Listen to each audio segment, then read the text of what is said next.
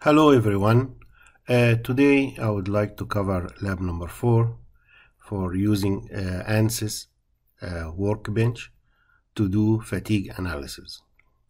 So as you can see from the drawing, you have a connecting rod and you have a acting force vertical at the end, to the right end, and it is fixed support in the left end. We will try to also to compare the analysis with a static analysis, and for 400 Newton, and also we'll repeat the work for 600 Newton. So mainly as we'll do the analysis, static analysis and fatigue analysis, and compare between the two results at two different loading conditions, 400 Newton and 600 Newton. So let's go and start ANSYS Workbench. From ANSYS Workbench, from the toolbox, I'm going to go to static structure, click on it, drag it, and drop it in the screen. Now I have the structure, static structure, I have it. So we're going to name here, change the name to be 400 loading. Sorry.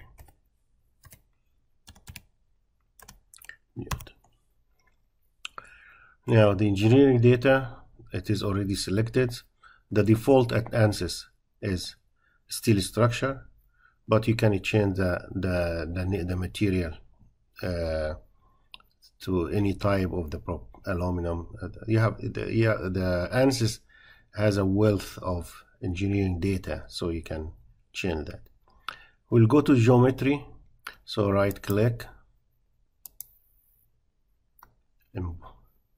import geometry, browse. We're gonna look for the geometry, so we need to have, here it is. Okay, now the geometry was imported. You have a check mark, means it's okay. Now we need to go to the model. Once the model is downloaded, we would like to go to, first we're going to start with the mesh. I believe everything has a check mark, so everything looks fine. So we're going to go to the mesh, and for sizing we're going to use fine meshing. Fine. Okay, and apply, mesh apply, or generate mesh.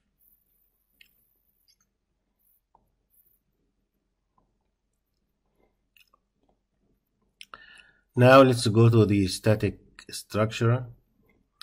I'm gonna right click, insert. I'm gonna start with the fixed support first, fixed support. Now I'm gonna rotate this one so I can see the other side. So I'm gonna highlight this surface, control, and highlight the other surface. Apply. We have two faces. Enter.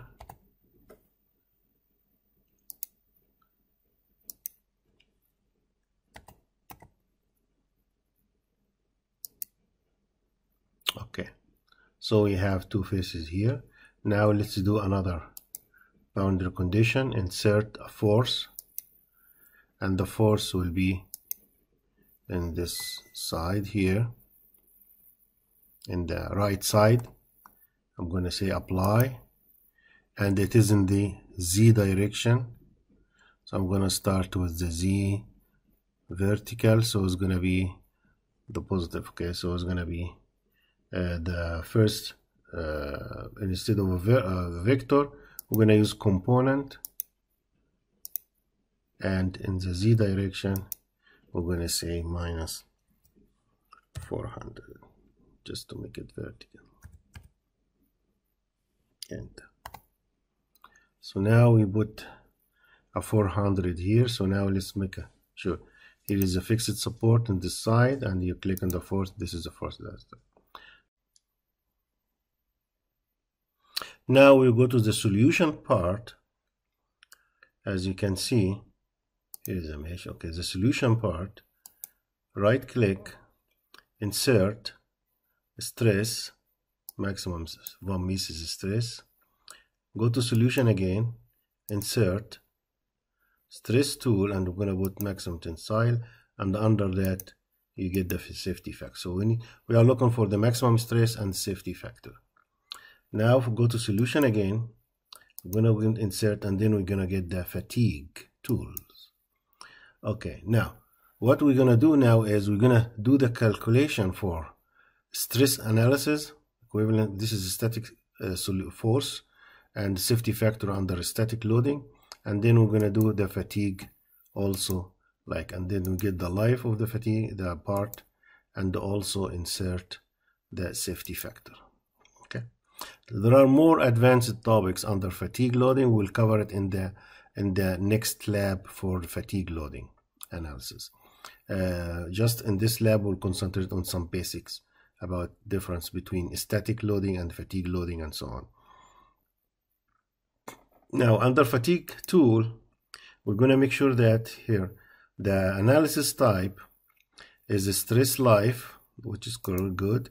So at the same time you have a stress or a strain. We're going to choose a stress because we are looking for the number of cycle.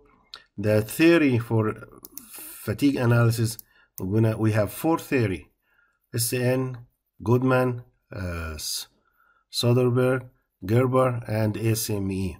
So we're going to choose Goodman. So I'm going to choose Goodman, which is the green one, and then the rest, and the stress component based on von Mises stress function. What else? Okay, now we need to go to the material and engineering data. We're going to click on it, and under the SN curve you're going to have these 3 items. So instead of log-log relationship, we're going to make it a semi-log. Okay, now we're going to close the material, and we're going to go to back again to the the analysis here. So now we're going to run the solution. So click on the solution and see. Okay, oh, that's great. Okay, so now as you can see, the solution here give me a maximum strength. How many? Okay, by the way, for the units, if it's not in megapascal, all what you need to do, you go to the units here and you choose row number 3. Number 3 will give you the units in megapascal. It's a metric units. Okay, the units will be in millimeter, kilogram, Newton, and so on. So now for this solution, as you can see, so this is the maximum stress, and this is the safety factor. As you can see, the safety factor is 3.29, which is about 3.3.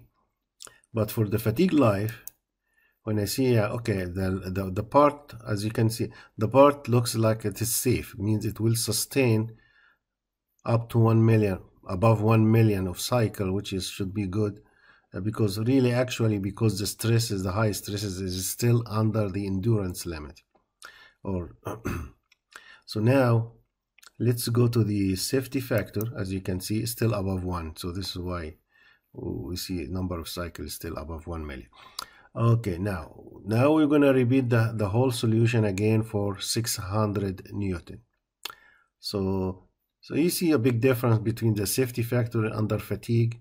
It's almost 1.1, and under static loading it is 3.3, almost 3 times.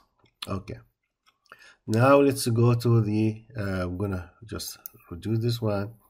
I'm gonna take this right click, I'm gonna say duplicate.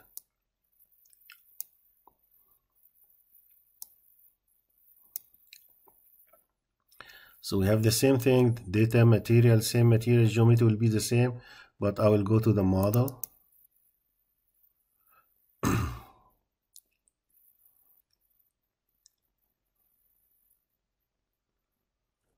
Okay, I will come to the force, and instead the force value here is 400.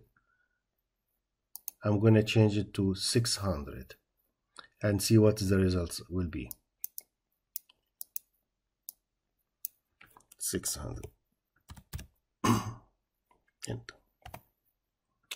Now we're going to run the solution again, solve, and see what we will get.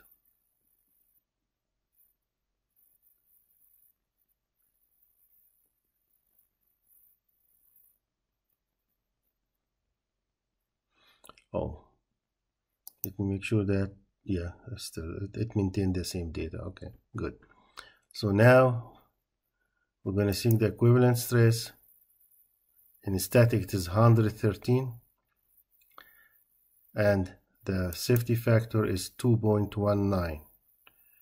okay, so it's almost like 2.2, but in the safety factor for under fatigue loading is less than 1. Means that you are expecting the material to fail after a certain number of cycles. So the life it will give you here, after 211,000 cycles, the material will fail. This is what it means here.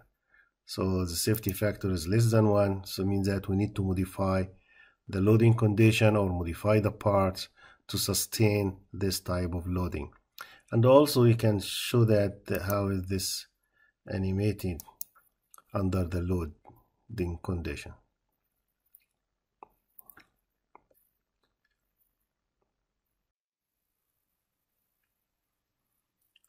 Thanks for watching. I would like to hear your feedback, and if you like the video, please subscribe to the channel, click the bell, and give it a thumb up. Have a wonderful day. Bye-bye.